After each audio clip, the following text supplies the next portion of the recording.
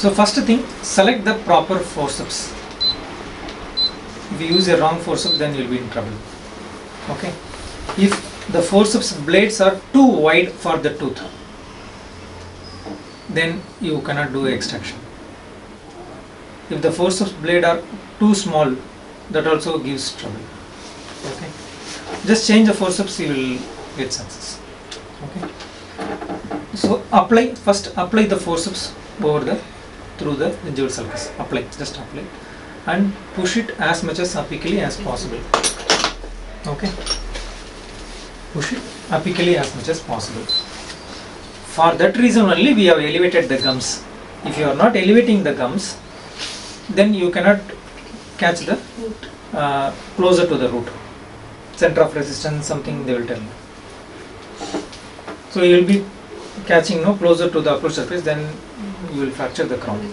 So you have to go closer, as much closer to the apex as possible. That is where the piezotome helps. It removes 0.5 mm of crestal bone. Then you can, that 0.5 mm will make a big difference. Okay.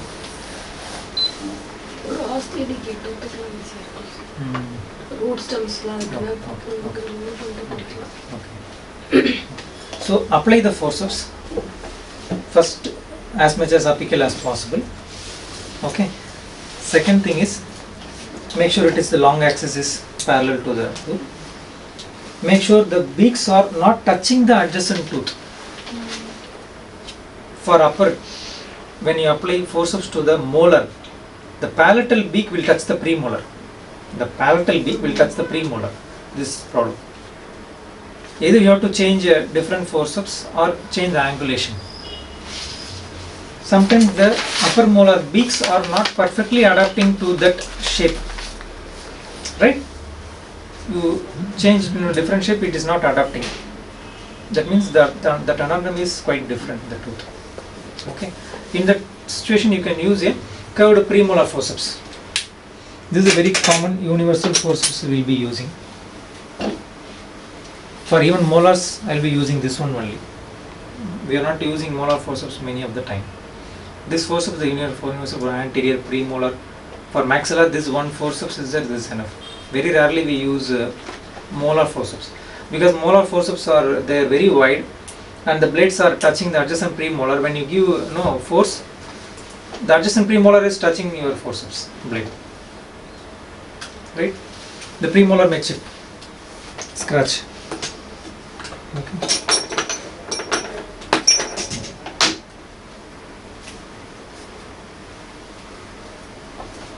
So the blade is the most important part. The blade tip is the most essential part. If the blade tip is not sharp, if it is rounded, blunt, then it cannot hold the grip properly. Okay. So you don't have to worry about this. Just buy this, then your problem is sorted out. Okay. So as much as apical as possible. Okay. Long axis parallel. Right? Not the beaks are not touching the adjacent tooth. Then you support the left hand properly, stabilize the patient head. When you apply force, start applying the force to the patient head will move. Some chairs are worst. Here the chair is not at all good, the headrest is not good. The older version of chairs, it will have a depression here. The patient head, he cannot move. But here the patient head is moving. That will make the difference between success and failure. You have to ask your assistant to hold the head, because when you are applying pressure, the pressure is not going to the tooth, it's not going to the bone, it is going to the bone only. If you do like that, the head will get extracted, but the tooth won't get extracted. So you have to hold the patient head. You have to inform the patient gently. Hold the patient head, then apply force. Okay. So what kind of, so the first step is adapting the forceps in correct position.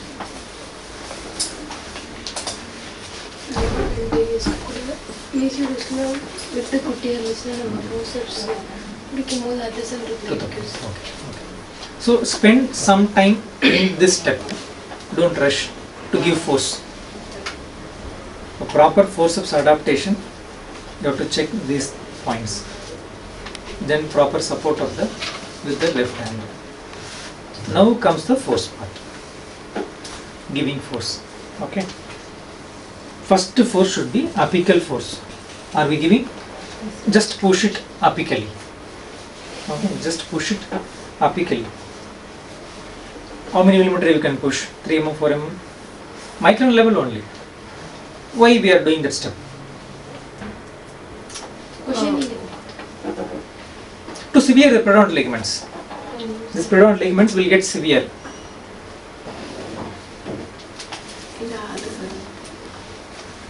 See, it is, what is the thickness of periodontal ligament? 40 micron. Okay. So 40 micron it will go. The periodontal ligament will get severe and it will induce bleeding. Inflammation will start. Okay. Slowly expansion will happen. Okay. So when you push apically, one thing is you are making sure the forceps blades are closer to the center of resistance 1, and you are severing the periodontal ligaments. Right? You are starting the expansion, alveolar expansion process. Okay. So if you blow air into the balloon, immediately it becomes bigger. It expands immediately. But this bone, it expands, very slow. It takes time. That is the problem. If it expands like balloon, immediately we will extract. Everybody will extract.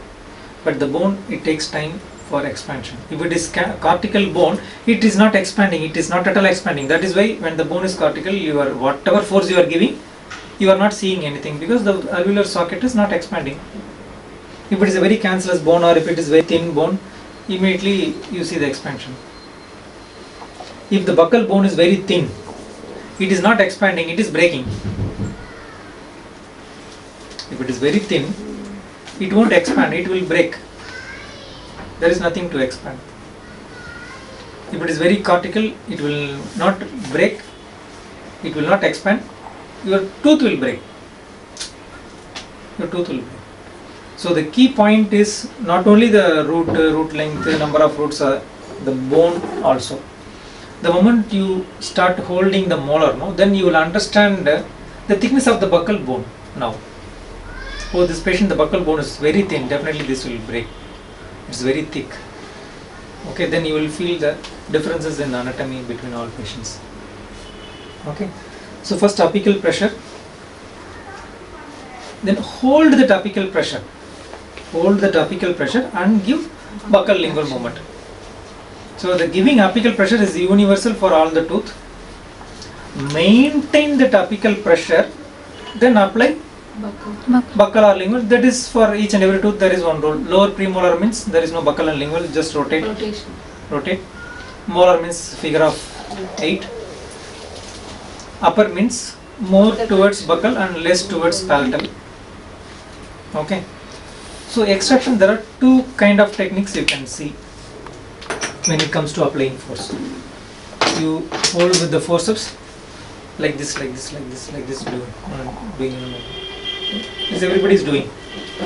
Actually, theoretically, what is the technique is, it is not like this, not like jiggling motion. Apply the forceps. This sometimes I do it, but because of lack of patience, I am not doing it. Okay, apply. Next time you try now. Huh? Patience. Next time you do it, 99% of the tooth will come out with this technique. Hold it, apical pressure, and come buccally. Means it won't come like this. Just apply buccal pressure. Count 1, 2. Hold that pressure. 1, 2, 3, 4, 10 or 15 seconds. Then go palatally. 5 seconds. Then keep the forceps for 20 seconds. Relax your muscles. Then again hold it. Slow. Slow. Then keep it. All 5 Yes, ortho extraction you have to do like that only. Instead of like slow. So when you are applying forceps, then you are giving pressure to the bone, time to expand, inflammation to come. Okay.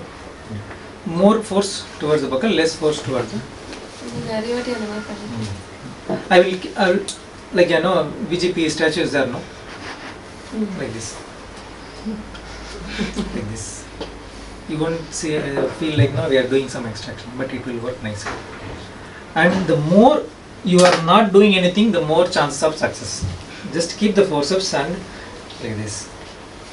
My sir used to sit like this, stand like this. 2 minutes rest for you and for me. It is not for rest. It is for the bone to expand. Gauze. Yes. You can ask them to bite. So it gives some pressure. Yes. Okay. Many times what happens, one doctor is trying 8. I'm giving much force, sir, the tooth is not coming, 6 or 7, whatever it is. The surgeon will tell him, tomorrow give appointment. Tomorrow the surgeon comes, he removes in 2 minutes. If the surgeon is not coming, that doctor removes, it will come in 2 minutes. So what has happened is, we are waiting 1 day for the bone to expand. It will expand nicely, it will be like a grade 2 mobile tooth. You're thinking, oh, this is a great surgeon. Yesterday I tried 2 hours, but this guy removed in 2 minutes. What is happening is a lot of inflammation, lot of bone expansion. So the time, the more soon you want to finish extraction, the more trouble, the more delay will happen. Then you will be searching, handpieces, sonotuber, cutting. So you have to wait patiently. If I am keeping forceps and waiting, I will be tempted to put it again and do something. So I will keep forceps and very difficult. We must have waited 10 seconds, but we'll be thinking I am waiting for 5 minutes. The patient also, what is happening here? So this you have to manage. Okay. Timing is the key.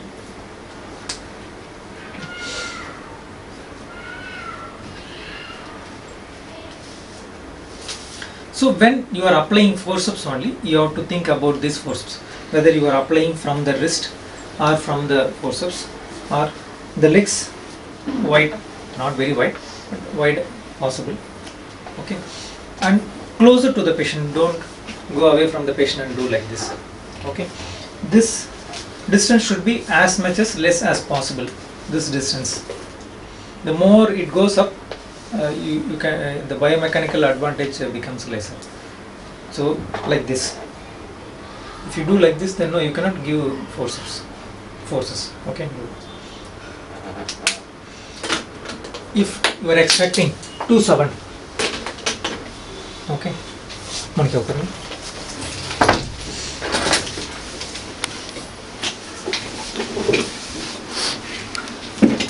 So this is perfect for maxilla. Okay, this position. So I'm holding the 7 and I'm giving force away from my body. So whenever you are giving forces away from the body, it is difficult.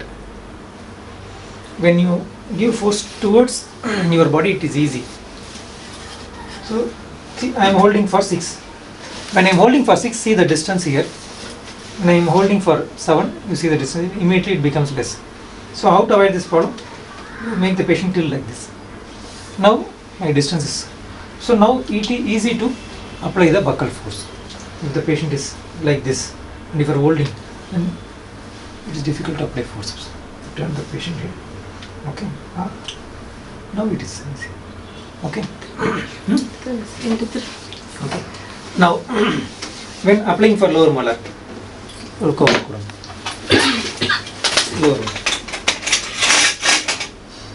Okay. Instead of straightly applying the forceps, lingually, you are having difficulty in seeing whether the forceps blade has gone, catch the proper position. Still the head.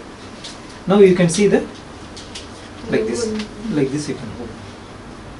Okay. This position is correct. Okay. If it is anterior, then you can. That's it.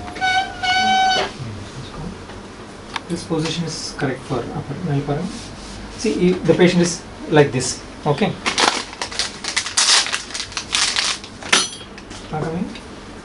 Imagine if I am removing the 8, if some 6 is broken, then I have to difficulty in seeing the parallel row like this. Then what you have to do is, you have to make the patient hand align. This neck extension is must have. Now it is better to see it. My surgery professor used to tell the patient, see up, see up. Your neck may pain a little, but we will do it. That much of neck extension you will be expecting. Otherwise, if you do like this, you can bend like that, no problem. For few seconds, you need to see the tooth and take it, then you can bend, but not for full time.